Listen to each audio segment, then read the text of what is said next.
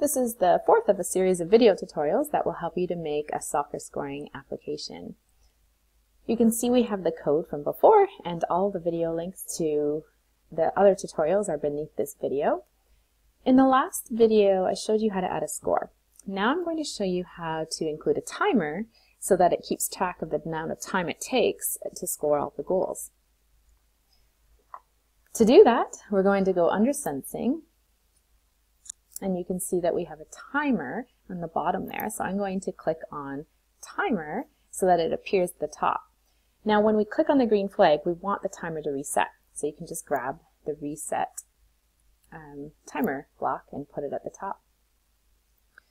So we want to repeat that until the time gets to a certain value, just so that the person isn't going to get infinite amount of time. We're going to make it set to 45 seconds, but you can choose how you would do that.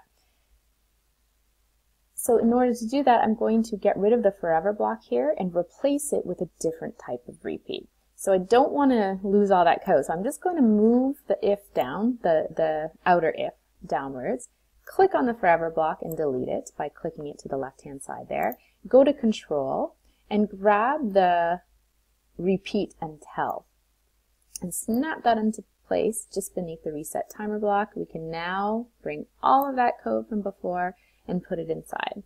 We're going to repeat it until the timer is greater than a certain value.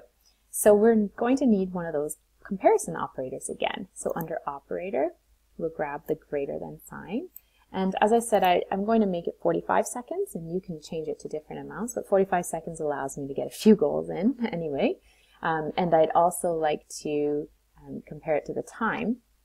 So I'm going to go back to Sensing and scroll down and grab the timer. So when my timer is greater than 45 seconds, the game is finished. And you'll have to click the green flag to start again.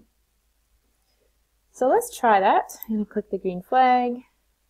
And actually, I'm going to change that to just 10 seconds right now, just to demonstrate that for you. So I'm going to move my ball over.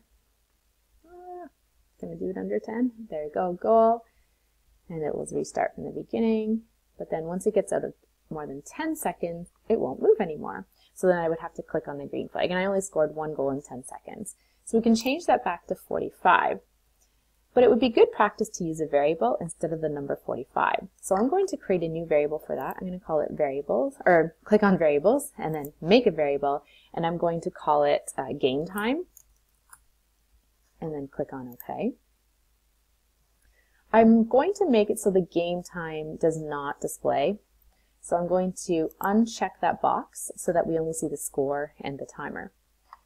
Then what I'm going to do is I'm going to get the set game time block from variables and stick it at the top there. And I'm going to set my game time to 45. So then instead of putting that number 45 in there, I can go to variables and grab my game time variable, snap it into place, and the next time I want to change the value of the game time, I can just change it at the very top there. I can change it to 30 or whatever I'd like it to be. So I'm going to keep it at 45 right now. In the next video, I'll show you how you can indicate to the user how many goals they scored in total at the end.